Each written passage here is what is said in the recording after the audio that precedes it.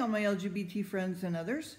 Okay, so today I'm going to continue reading chapter 27 of Leviticus. And before I do that, of course, please do pray before you hear the word so that the Lord can work in you and help you discern what it is that you're hearing. Faith comes by hearing. So, and so I always like to, read the word out loud.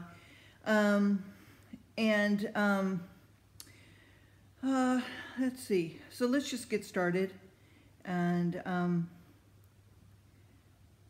go into this chapter 27. Chapter 27 is concerning vows, okay, of the Lord's firstlings. No devoted thing may be redeemed, and the tithe may not be changed. Okay. And the Lord spoke unto Moses, saying, Speak to the children of Israel, and say unto them, When a man shall make a singular vow, the person shall be for the Lord by thy estimation. So the vows are sacred, okay? And thy estimation shall be of the male from 20 years old even unto 60 years old. Even thy estimation shall be 50 shekels of silver after the shekel of the sanctuary. And if it be a female, then thy estimation shall be 30 shekels. And it shall be from 5 years old even until 20 years old. Then thy estimation shall be of the male 20 shekels, and for the female 10 shekels. And if it be from a month old even until 5 years old, then thy estimation shall be of the male 5 shekels of silver, and for the female thy estimation shall be 3 shekels of silver. Okay. And if it be from 60 years old and above, it shall be a male, and thy estimation shall be 15 shekels, and for the female 10 shekels. And if he be poorer than thy estimation, then he shall present himself before the priest, and the priest shall value him according to his ability that vowed shall the priest value him. And it shall be a beast, wherein men bring an offering unto the Lord. All that any man giveth of such unto the Lord shall be holy. He shall not alter it, nor change it, a good for a bad, or a bad for a good. If he shall at all change beast for beast, then it and the exchange thereof shall be holy. And if it be any unclean beast, of which they do not offer a sacrifice unto the Lord, then he shall present the beast before the priest. And the priest shall value it, whether it be good or bad, as thou valuest it. Who art the priest, so shall it be. But if he will at all redeem it, then he shall add a 5th part thereof unto thy estimation. And when a man shall sanctify his house and be holy unto the Lord, then the priest shall estimate it, whether it be good or bad. As the priest shall estimate it, so shall it stand. And if he that sanctified it will redeem his house, then he shall add the 5th part of the money of the estimation unto it, and it shall be his. And if a man shall sanctify unto the Lord some part of a field of his possession, then that estimation shall be according to the seed thereof. A homer of barley seed shall be valued at 50 shekels of silver. If he sanctify his field from the year of Jubilee, according to thy estimation, it shall stand. But if he sanctify his field after the Jubilee, then the priest shall reckon unto him the money according to the years that remained, even unto the year of the Jubilee, and it shall be abated from thy estimation. And if he that sanctified the field will in any wise redeem it, then he shall add the fifth part of the money of thy estimation unto it, and it shall be assured to him. And if he will not redeem the field, or if he have sold the field to another man, it shall not be redeemed any more. But the field, when it goeth out into the Jubilee, shall be holy unto the Lord, as a field devoted. The possession thereof shall be the priest. So priest gets his dues too. And if a man sanctify unto the Lord a field which he hath brought, which is not of the fields of his possession, then the priest shall reckon unto him the worth of thy estimation, even until the year of the Jubilee, and he shall give thine estimation in that day as a holy thing unto the Lord. In the year of the Jubilee, the field shall return unto him of whom it was bought, even to him to whom the possession of the land did belong. And all of thy estimation shall be according to the shekel of the sanctuary. 20 gerahs shall be the shekel. Only the firstling, or the firstborn, of the beast, which shall be the Lord's firstling, no man shall sanctify it, whether it be an ox or a sheep, it is the Lord's. Divine ownership, okay? And if it be of an unclean beast, then he shall redeem it according to thine estimation, and shall add a fifth part of it thereto. Or if it be not redeemed, then it shall be sold according to thy estimation. Notwithstanding, no devoted thing that a man shall devote unto the Lord of all that he hath, both of man and beast, and of the field of his possession, shall be sold or redeemed. Every devoted thing is most holy unto the Lord. None devoted which shall be devoted of men shall be redeemed, but shall surely be put to death. All of the tithe of the land, whether of the seed of the land or the fruit of the tree, is the Lord's. It is holy unto the Lord. If a man will at all redeem aught of his tithes, he shall add thereto the fifth part thereof.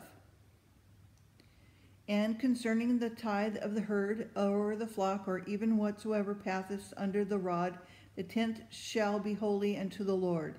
He shall not search whether it be good or bad, neither shall he change it. And if he changes it at all, then both it and the change thereof shall be holy. It shall not be redeemed. These are the commandments which the Lord commanded Moses of the children of Israel in Mount Sinai. Okay, so now we are into Numbers. And the fourth book of Moses is called Numbers. The author of it is Moses, and it was probably written BC 1490. The men's, everything is numbered. The hairs of our head are numbered. The days of our lives are numbered. Interesting that the book is called Numbers. So this is going into a whole different chapter of the Bible. And let's see, what else can I tell you about Numbers here. If I can go into my concordance here. Let's see.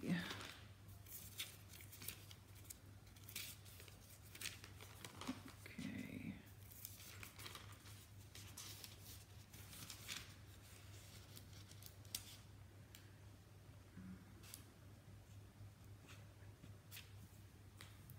You know, since we just talked about the Jubilee, I just wanted to kind of maybe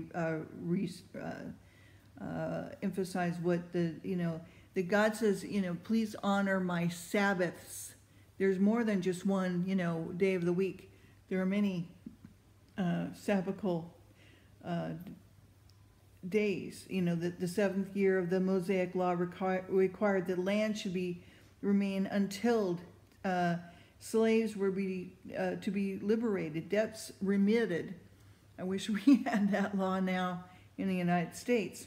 We wouldn't be in the mess that we're in. And so the Sabbath is the seventh day is divinely set apart, and it's a day of rest and worship. The year of the Jubilee, this occurred at the end of a seventh sabbatical year of the 50th year, and it was a year of complete release. Slaves were to be emancipated, mortgages released, real estate reverted to its original owners, except in a walled city. The land was to lie fallow, as in the ordinary sabbatic year. The moral purpose was to unite the people in brotherhood, check oppression, lighten the load of poverty. You know, if we had all this, we wouldn't be in the mess that we're in. We wouldn't have riots that we have going on right now in Milwaukee. And I really believe that since the sheriff of Milwaukee, the black sheriff who has just been a staunch supporter of the Constitution, upstanding man and NRA member, he's been spoken out against the oppression of the Second Amendment and our rights, and he's spoken quite often on, say, the Hannity Show or Fox News, and I believe that they've targeted his town and are giving him a lot of grief. So I would, you know, keep him in prayer. So yeah. So anyway, I was going to try to find you the thing about Numbers here. If I can find. My Bible has so many great, wonderful things in the back of it. I just really so grateful for all of the different extras that I got in this Bible a long time ago. Bible harmonies, illustrated studies, and you know, it talks about the prophecies, fulfillment. It's really a great study Bible. Yeah, I don't know if you can still find it these days. A lot of our oh good, I've found it here. Okay, a lot of our Bible stores have been closed up, so let's see if I can try to find this real quick here.